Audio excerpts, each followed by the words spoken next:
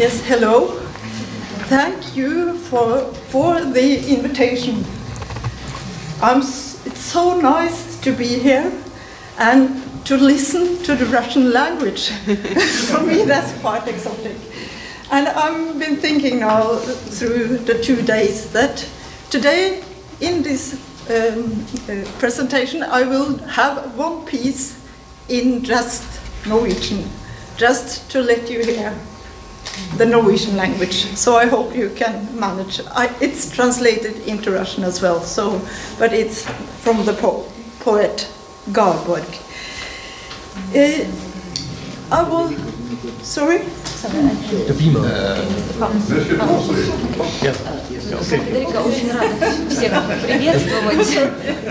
И она очень рада слышать русскую речь.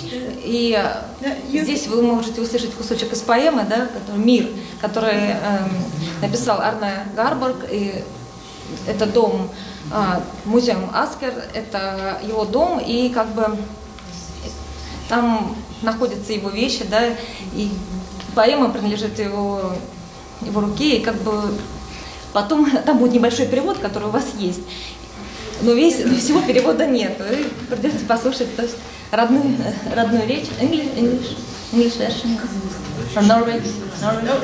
No, I will have it, but I will have this Norwegian one. Yeah, okay. Actually, I have made 2 presentations. The one is the history of one of the most famous writers in Norway, Arne Garborg, and you have already got the presentation. But I think that's easy to read and very interesting. The radical writer of Norway and the free thinker. But you will learn to know him through reading that presentation. But the one I want to present for you now is, I have called it the artist homes that becomes museums. But so what? I have some examples of what we do in Norway and in Asker, the region where I come from. And I'm focusing on what we do at my museum. It's called Asker Museum, and I'm the director there. And I will also focus on the artist homes and literary museums, some examples from Norway, from other museums. Фредрике хочет нам рассказать о Аскер-музее, где она является директором, и хочет рассказать также о мире Арне Гарборга и о том, что мы делаем для того, чтобы его имя помнили в Норвегии, чтобы посещали музей, чтобы музей развивался.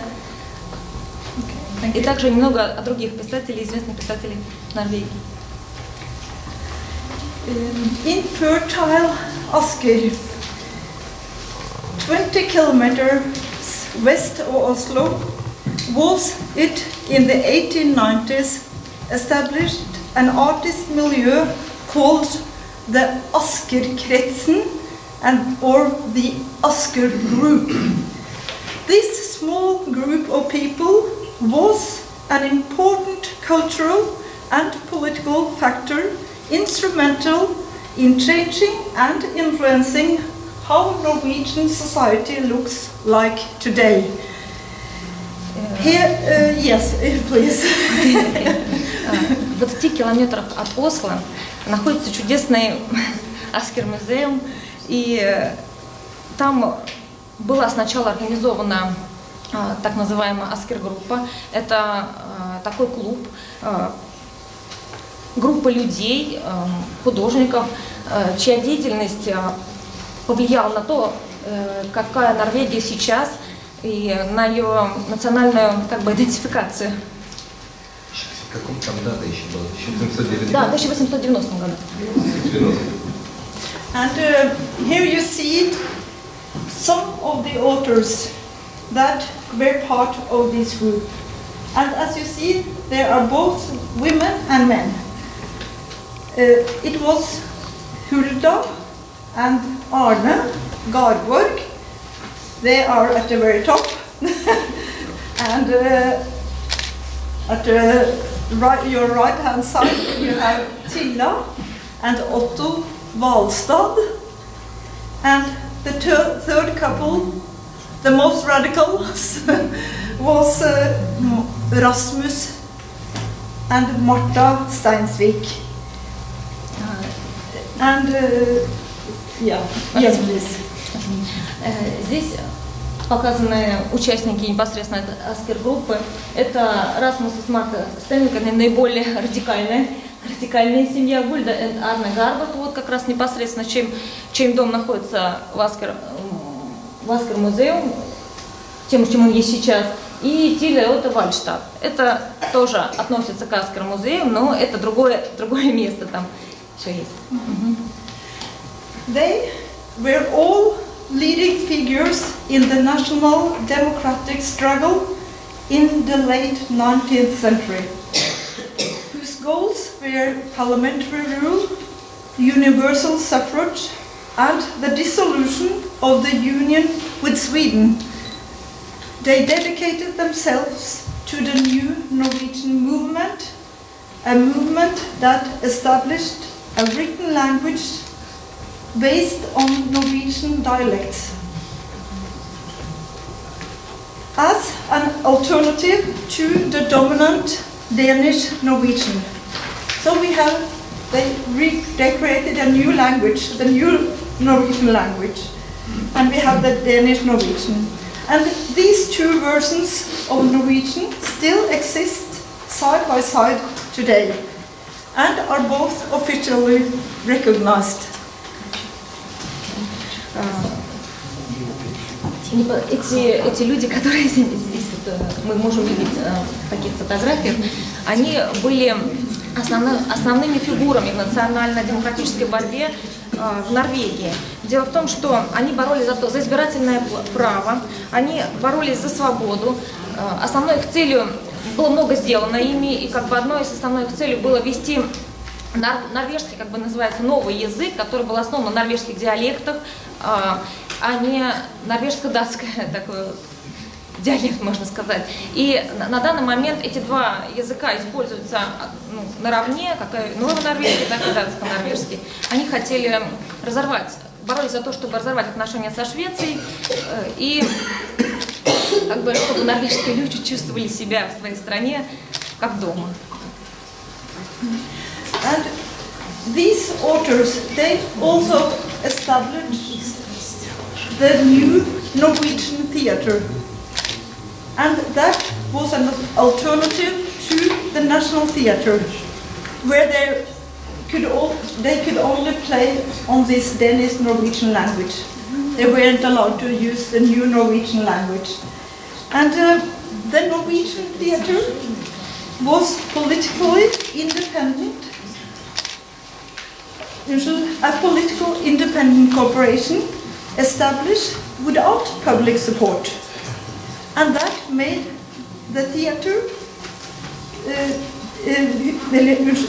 which made it possible for the theatre to choose what place to set up and what language to use. And all the plays played in the new Norwegian theatre is still played in the Norwegian language, New Norwegian. The Norwegian theatre was folded here at Labråten, just outside Oslo, as an open-air theatre. And this is at a home by Garborg, Labråten. Они также были основателями норвежского театра. Это был театр как альтернатива национальному театру, и они обходились без государственной поддержки. Все пьесы, они выбирали самостоятельный репертуар, и все пьесы, которые там игрались, они игрались на новонорвежском этом языке, которыми они основали на диалектах. Важно, что они до сих пор играются. Да. И это норвежский театр, вот это место Лабратон, где находился дом Арне Гарборг. И And the Oscar group also re-established the traditional Norwegian folk dance and costume tradition. They initiated several big writing and translation projects from Holberg to Omer. They wanted to make the Norwegian people feel more at home in their own country. After a troubled childhood and adult life, they also tried to make a home for themselves and their families. Norway became independent from Sweden in 1905. We had then been in, yes, and we were in union with Sweden till 1814. And before that, we were in union with Denmark for 400 years. So we really had to find out what was the Norwegian traditions. Также you can just также они также было сделано несколько переводов на вот этот самый новый норвежский язык. Это были вот такие серьезные проекты, они переводили Гомера, очень много авторов. И также они пытались, чтобы жизнь их детей, да, то есть, следующего поколения отличалась от той жизни, той обстановки, в которой они выросли, да, которая сопровождала все их детство. Вот. Также хотела сказать то, что Норвегия получила независимость в 1905 году, но она стала независимой от Дании, да, то есть раньше это было датско-норвежское королевство, а сейчас, а потом 1914, yes? 1814, yes. 1814. Yes. В 1814 году со Швецией.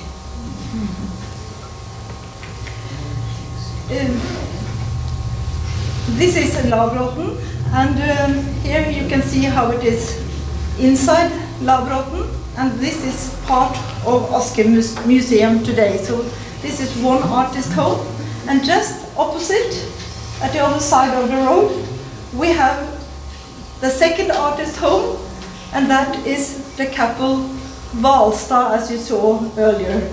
So this is their house, summer and winter, and this is inside, and both are, as I said, artist homes today, and part of Asker Museum. We don't have the last couple's home. We didn't manage to get that, to turn that into a museum. So, это обстановка дома в Лабратоне и другого также части музея. Это другой пары. Отто и Тиль Вальштадт. Замечательная обстановка, она практически, как она сохранилась в настоящие дни. И там есть чудесный сад еще, Вальштадт Гарден. Вот. Здесь мы их пока не видим. We'll see. Oh yeah, you helped me. I tell you when to do it, okay? And this is you have got the background for the museum and the history. And the question is, how does Asker Museum try to hold on to and carry forward these histories? So I have some examples of what we are doing. And the one thing we are doing, I call it back in the old days. At the museum, we have a yearly program for all fourth graders in the region about back in the old days. through Otto Walstad's stories and also a lot of activities, almost nearly 2,000 10-year-olds get to experience how it could be to live in Asker back in the old days. And I have a little film, so if we manage, we can you'll see. Проект для детей в Аскерском музее, который позволяет почувствовать атмосферу дома Аскер в Лабратоне и попасть, как бы проект называется «Жизнь много». Сейчас мы посмотрим это видео, которое нам поможет понять, чем занимается непосредственно в Аскер музее, какие программы существуют.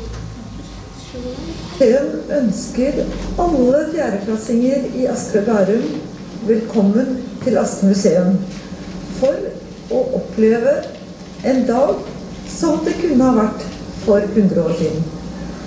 Og gjennom mange forskjellige aktiviteter får man et inntrykk av hvordan det var både i lek og arbeid i gamle dager.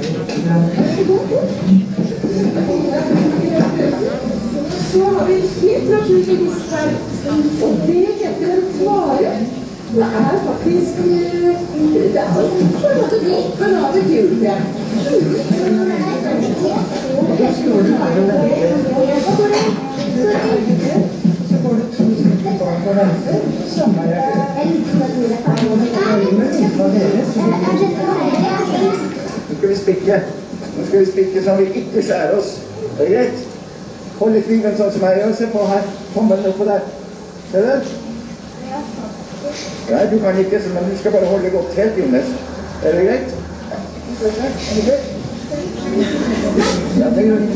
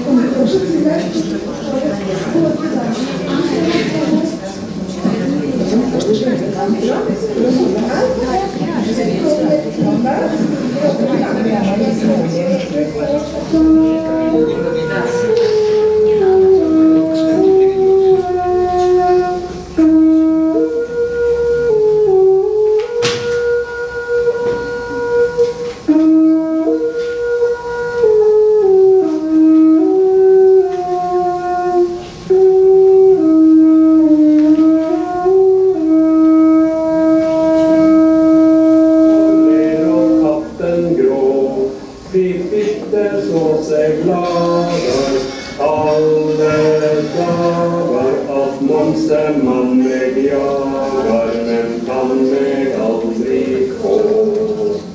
Vil du få? Skal du få? Skal du få? Kjøtt og kål i kongens gård. Men ikke fingerhull, men et hull her. Og det kan vi bruke til å få fram flere toner.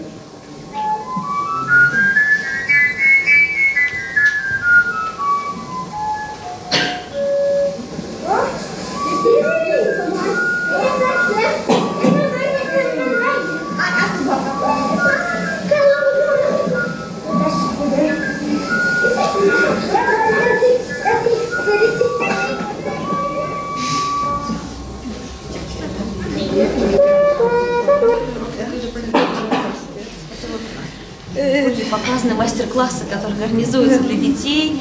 Вот эта детская программа, как жили в старые времена. Okay, thank you. But we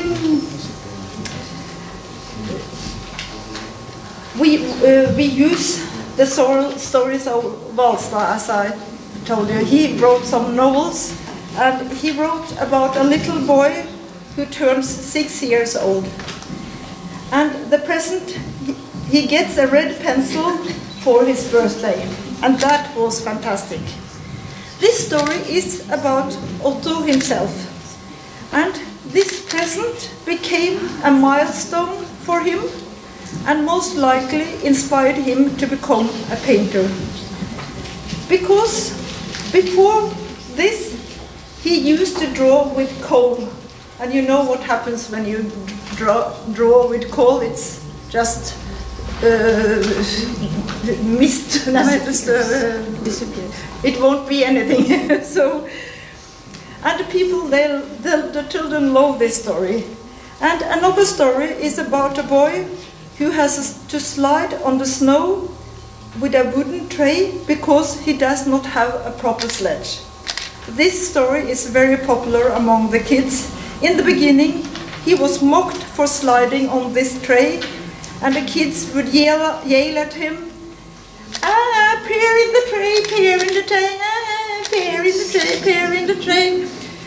After a while, however, all the kids wanted to borrow Peer's tray because it was so good to slide on, and he became the king of the hill that winter. These are two small stories that the teachers are supposed to read for the children before they visit the museum. When they are here, we along with the kids get a sneak peek into the history through Otto Valstad's stories, paintings, collections and home. Some of the practical activities include, as you have been seeing, making wooden arrows, baking potato cakes, cooking porridge, spinning and weaving rag carpets. The kids learn to dance traditional Norwegian folk dance, and they play in our museum garden. All things that young Valstad used to do. Прежде чем дети посещают музей Отто Вальштад, это вторая часть Аскер музеума, они слушают две такие чудесные истории, две сказки, две Отто Вальштадта. Одна из этих историй – это история о мальчике, который получил в подарок красный карандаш. Это на свой день рождения. Эта история немного автобиографична, поскольку Отто Вальштадт тоже получил такой же подарок. До этого он рисовал углем. И, возможно, именно этот подарок вдохновил на то, чтобы он стал впоследствии художником. И вторая история – это о мальчике, у которого не было санок, и он был вынужден кататься на деревянной дощечке, с горы. Поначалу все смеялись над ним, то есть все дразнили его, но когда увидели, как замечательно он может сходить на своей деревянной доске, все попытались взять у него покататься его доску, и вот в эту зиму он стал настоящим таким королем горы. Вот, эти две истории, также те мастер-классы, те программы для детей, которые устраиваются в Аскер музеуме, они помогают детям понять, какая была жизнь много лет назад.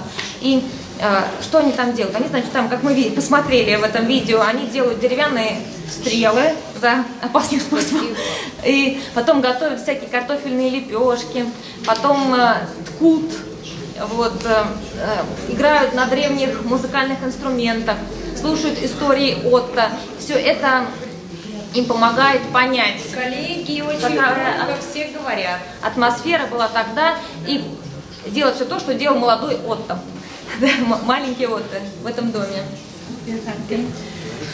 And here you saw, can you manage to read Haugtussa? Can you say Haugtussa, please? Try Haugtussa.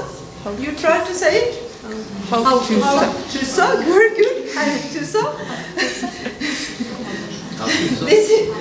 This is even difficult for some Norwegians, but it's Haugtussa is one of it's I have to say what it is first because this is название романа, да? This is a rhyme written. Это имя, да. Rhyme written by Arne Garborg. And for teenagers, we have a project about the author Arne Garborg and his home Lavrotten. This is in collaboration with the Norwegian theatre. Garborg wrote a touching, beautiful rhyme about a girl named Haugtussa who had visions. This story is about love, courage and betrayal, or about life itself. It is written in New Norwegian. Through this project, the teenagers learn about Haugtussa, both through Garborg's own words and through the actor's own interpretation. In the end, to say thank you, the teenager prepared something on their own from the rhyme. This is a lot of fun for both themselves and for us at the museum. And some of these presentations that youth are making for us as a thank you was even so good that we used it on a public arrangement at Lavrotten. Второй такой интересный проект, это более для тинейджеров уже, он называется Haugtussa проект. Это совместный проект с норвежским новым театром. И это новелла о девушке, которую звали Haugtussa, и о любви, о предательстве. Это очень интересная тема для подростков. И поэма о самой жизни. Также она написана, соответственно, на новом норвежском языке. И через этот проект дети более старшего возраста, они пытаются приблизиться к миру Арне Гарборга. И также в конце непосредственно представлений, в конце программы и презентации, они пытаются сами написать свою небольшую поэму, попробовать. И это бывает всегда очень интересно и забавно.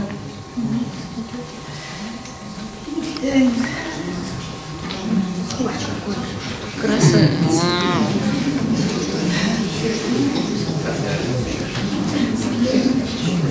I have a dog that I bring to the museum every day. Oh. And she is the mascot of the museum. And the museum have many children coming in every day. And they love her. And can you guess what her name is? Hassa.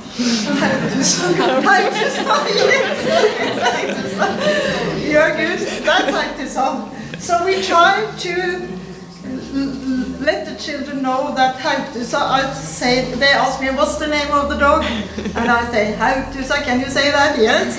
And Dad, the writer, he lived there, and he wrote a nice piece about a girl. So we are trying to. Это собака Фредрике, она приходит вместе с ней в музей каждый день, и она любима всеми детьми, которые приходят в музей, да, чтобы познакомиться. Как вы думали, как ее зовут? Ее зовут Хауктуса, и поэтому каждый пробует произнести, даже по-норвежски это тяжело сказать, Хауктуса, чтобы позвать ее, да. И это символ музея в Лабратоне. And this is an evening of Garborg. And this fall we arranged a Garborg evening at the museum. 110 people had signed up. It was served a simple dinner after Hulda Garborg's own recipes. An actor who played Arne Garborg in a TV show also contributed to the evening, and the guest could meet him in his cabinet, in his office in a way. In his office, sorry. Как бы был также проект под названием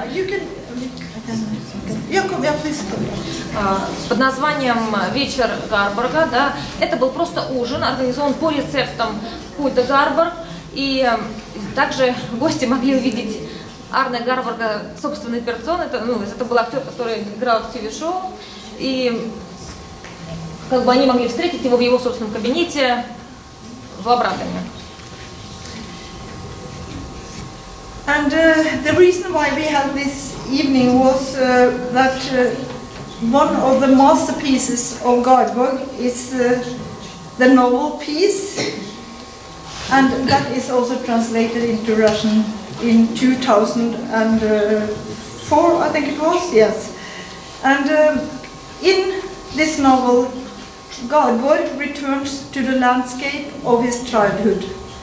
And the novel treats what Garborg in his diary calls the darkest memory of my life.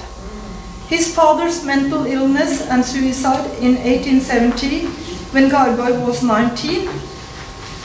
The main character of Peace, Enoch, bears strong resemblance to his father, who gradually lost himself in religious broodings and psychosis. Garborg describes Enoch's self-destruction with precise, frightening insight into the darkest corners of the human mind. Peace, however, is also a tribute to the nature and the people of Jæren, that's the landscape of Arne's childhood. Jæren lies on the west coast of Norway, and Arne lived here until he was 16. The opening chapter, and here's the clue, main clue, the opening chapter of the novel still stands as the most read and quoted literary depiction of the region.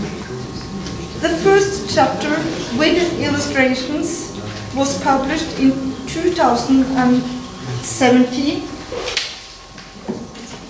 So this is from this book, and serves as an inspiration to read more of Garborg's literary work. And at our Garborg evening, we presented this book, and the actor read the first chapter out loud, and I will just give you a little taste of it in Norwegian. Yeah, you can. Одно из самых известных произведений Арне Гарборга является роман «Мир». В этом романе мы можем увидеть отголоски как бы детства Арне Гарборга, потому что в самой как бы вводной главе, небольшой кусочек перевода, который вы можете прочитать сейчас сами, идет описание того места, где вырос непосредственно Арне Гарборг. И Это во многом тяжелое произведение, поскольку оно описывает одни из самых темных страниц жизни Арне Гарборга, как он это сам считал, поскольку его отец,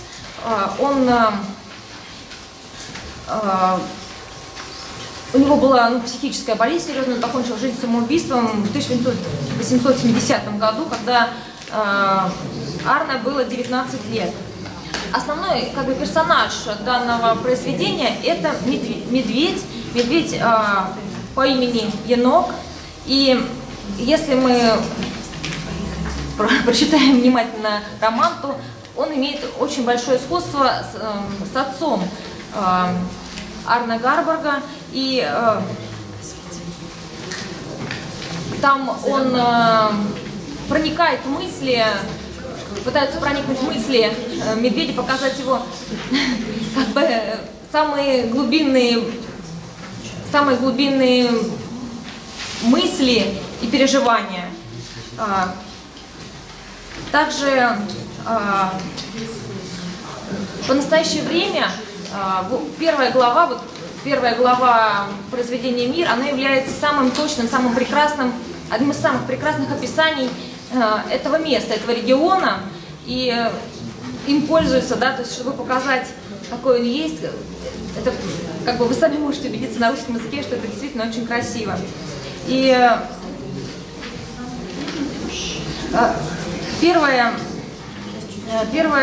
издание с иллюстрациями вышло в 2017 году. Вот мы его сейчас увидели. И оно настолько красивое, что может нам вдохновить на то, чтобы прочитать остальные работы Арне Гарборга и изучить его творчество. Yes, and here are the illustrations from the book, and I just say very little. It takes some time with the translation. I do it quite fast now. But this is havet. Utenfor I vest bryter havet mot ei 7 mil lang sandstrand. Det selve havet. Nordhavet breit og fritt, ukløyvd og utøymd, endeløst.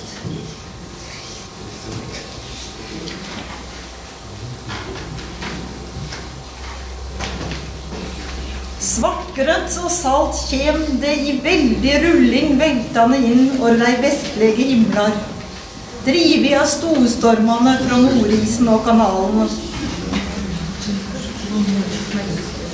Så støyper det seg mot stranden og kraser seg sund I hvit foss. Landet.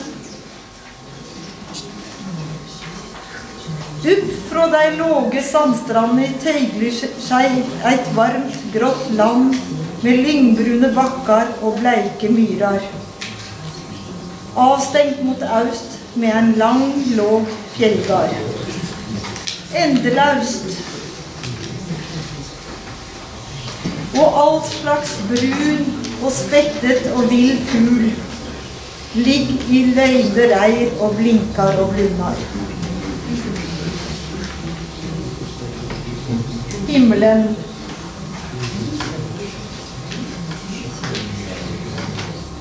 Det eneste ljose I tilværet.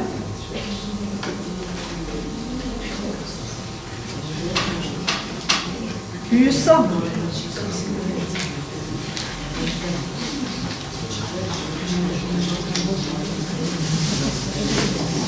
Stille ligg der borte til viddene som Tusseheimar. Folket.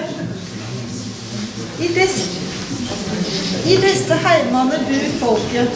Det et sterkt, tungt folk som grev seg gjennom livet med grubling og slit, putler med jordi og granska skrifter.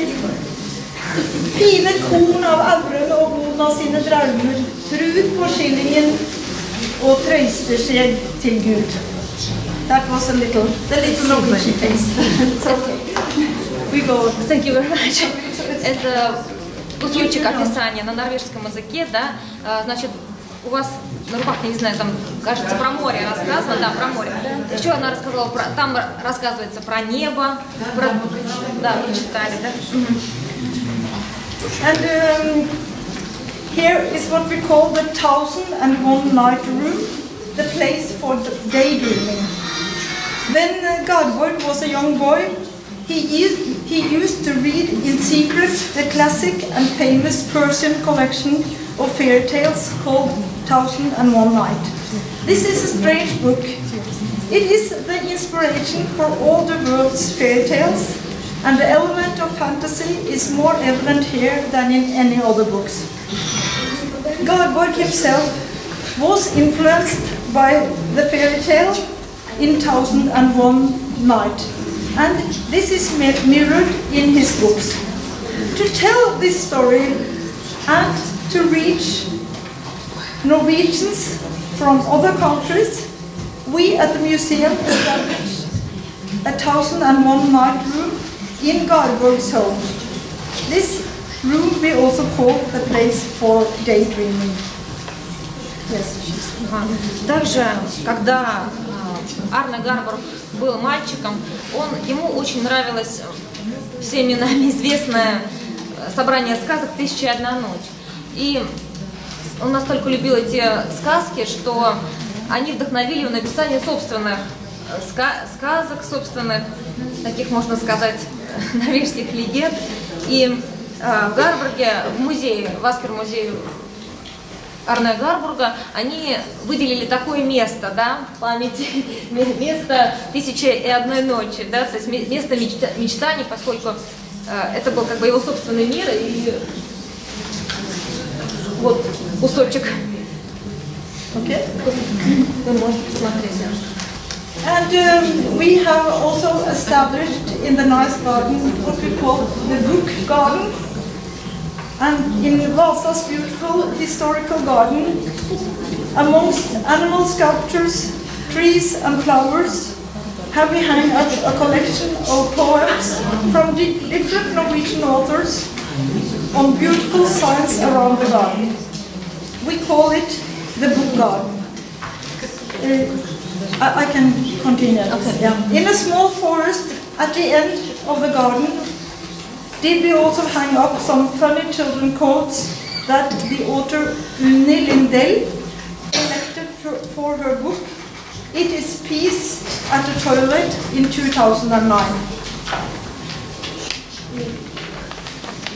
We call this part of the garden, it's a Norwegian word that is hard to translate, but we call it skratteskogen, and that is a place for laughter. And you will get two examples from the book. Также есть очень интересное место в Аскер-музее, называется такая книжный садик. Что это за место? Это удивительной красоты сад, вот вы можете посмотреть на его фотографии. Там много очень деревьев, скульптур животных. И на деревьях, как я уже уточнила перед этим у Фредрике, развешаны вот такие цитаты, различные, может, поэмы. И автора Унни Линдель, которая она собрала в своей книге, которая называется «Мир в туалете». Ну, почему это так, да? Почему в 2009 году? Потому что это место, да, где каждый, это может быть мир в туалете, может быть мир под кроватью, может быть мир в шкафу. То есть это то место, где ты можешь остаться сам в своем мире. И so then I can retake the question. And where is the peace? Then the author asked the children, where is the peace? It is peace at the toilet and in the bathroom and under my bed, if my brother can't find me. Fredrique, 8 years old, said this. Это вот где же это место находится? Это место и в туалете, и в ванне, и под моей кроватью. Это только если, может быть, любое место, где мой брат не может найти меня. Фредерик, 8 лет. Okay. And then, Another quote from a child is, "My mother says that I'm jealous of my little brother Alexei, but that is not true. It is just totally ordinary hate." And that is Ingrid, 8 years old, says that. Одна из таких вот как бы записей воспоминаний детей, это моя мама говорит, что я очень завидую своему маленькому брату Алексею, но это все не так. На самом деле я просто ненавижу его. Это запись Ингрид, 8 лет. Okay. We have in Norway the man that we are saying wrong. It's Bjørnstjerne Bjørnson. Bjørnson he was very famous in his time, and nowadays we hardly know him.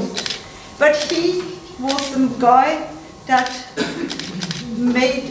we are celebrating our National Day very nicely. I recommend you, we celebrated the 17th of May, and it's the Children's Day. And all are out with the flags, and Bjørnson, he wrote the national hymn. And today we have a museum. We have a museum after Bjørnson, and hardly anyone can. The young people today, they don't know him, although the national hymn that we are singing all the time is written by Bjørnson. And just to give you a little. Let you remember the Norwegian national song. We just have a little. I just play it. Значит, речь идет о Бьорнсоне, который был очень, сейчас его мало кто знает, но он написал национальный гимн Норвегии, и 17 мая это день, когда они вспоминают о нем, поскольку в этот день все выходят с флажками, это день детей в то же время, и все как бы и слушают, также исполняется гимн Норвегии. Сейчас мы сможем его услышать, посмотреть видео в этот день. Это очень красиво. Vi älskar detta land som det stiger fram. Hur ett värdigt över vattnet med i 1000 gäll.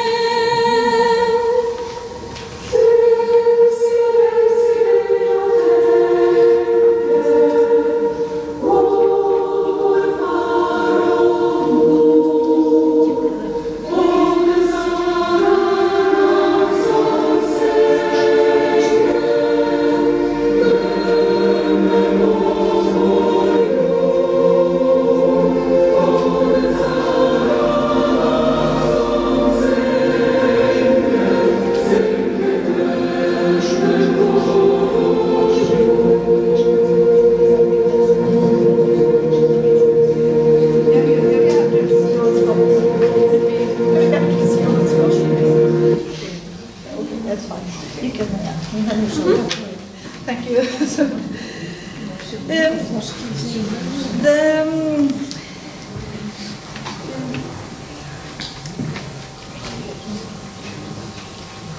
Bjørnson was born in 1832 and died in 1910 in Paris. And as I said, he's not very well known today. And the museum at Lillehammer, to highlight the importance of Bjørnson during his time, they made a museum about his death and funeral, and it was called The Death. It's still, they are showing it now. And Bjørnson's coffin was carried from Paris all the way through France, Germany, Denmark, and the whole way, through all the countries, the national hymn where people were singing the national hymn, Ja, vi älskar, as you just heard. So, and in Copenhagen, Bjørnson's coffin was met with a big crowd of, they said, 300,000 people, and we are not in Norway, we are in Denmark, in Copenhagen, and 300,000 people had gathered in the streets. And when the parade passed the Royal Theatre, the orchestra played Chopin's famous funeral march. And when the coffin arrived in Oslo, everyone wanted to pay him respect. And no Norwegian ever have had such big attendance in his or her funeral. And I think what the Lillehammer Museum does now to show his death was very interesting, to highlight the importance of Bjørnson in his time. And he had influenced a lot of the society of his time. So, please. Как уже было сказано, Бjørnson, он не так сейчас известен, как было, не так популярен, как это было ранее. Он родился в 1832 году и умер в 1910 году в Париже. И в Лиллехаммере, чтобы подчеркнуть важность его жизни, открыт музей его смерти, скажем так, да. И хотелось бы немного рассказать, как проходили похороны данного великого человека. Его гроб из Парижа был отправлен через Францию, Германию и Данию. И во все время следования играла национальный гимн Норвегии.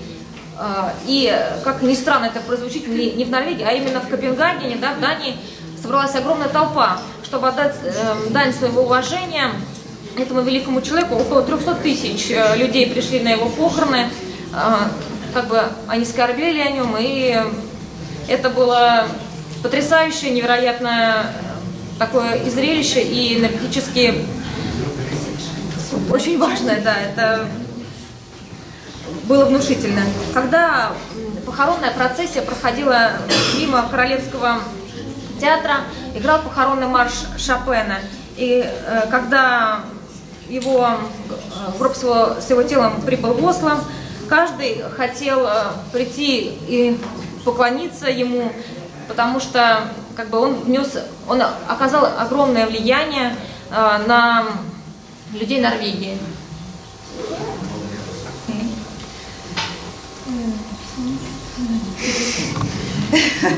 And this is our knitting project. Это проект. Because through our knitting project, this is the governor of Asker, our governor, and you see the other person. And through our knitting project, we have created this hand-knitted skirt with Garborg's poem. It's not from a newspaper, as one said today, but this is from Garborg's poem called Love, and it's really very nice in Norwegian. And this poem is quite popular, and a lot of composers had put music to this poem, so it's well known. And but I think so far we are the only one that have been inspired to make a knitting skirt out of it. And in Norway we also have another knitting project.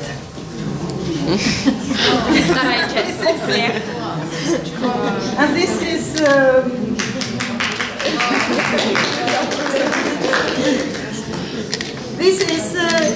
you know Ibsen?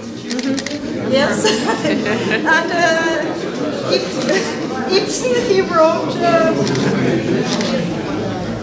Ibsen, he wrote Peer Gynt. And in Norway, we have been more than 600, mostly ladies, that have been knitting the whole play of Peer Gynt. Oh, boy.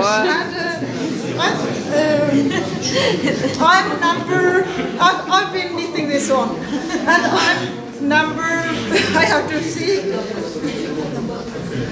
562, and we are nearly at the end. And my presentation is always almost at the end as well.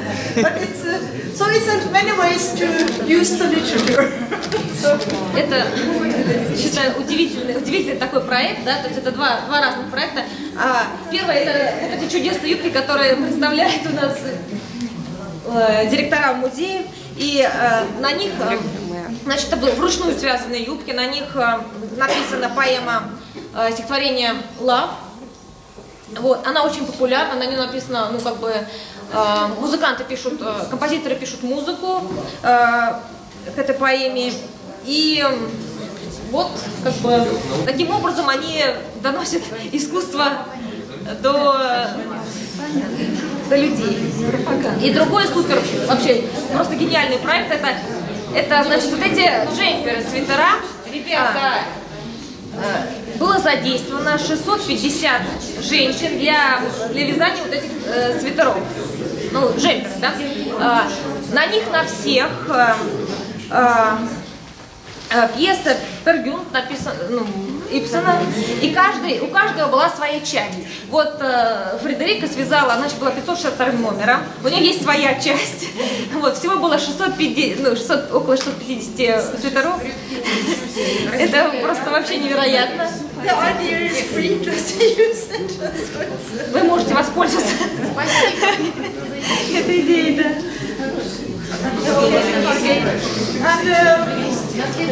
Yes, this is hello. This is our Facebook. Yeah, you can say. Дальше. Ага. Yeah, it's the Facebook, and I think also this is a good idea that every week my colleague she puts a very nice quote from one of our artists at the Facebook, and this was 16th of November, and I think we got more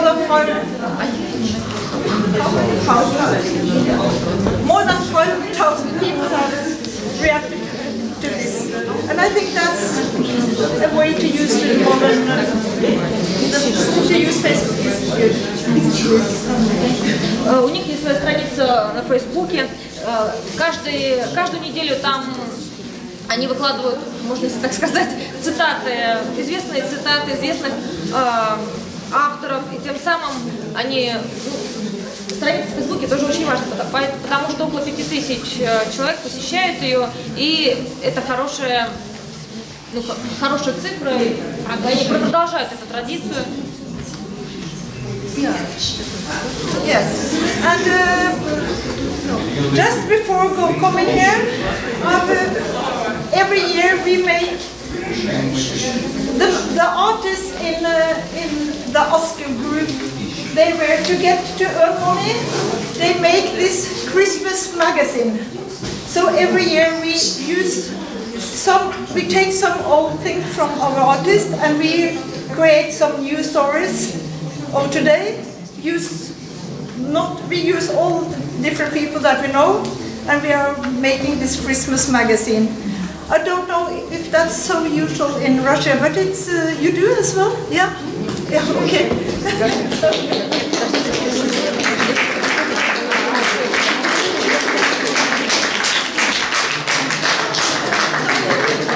And we are almost at the end now. It's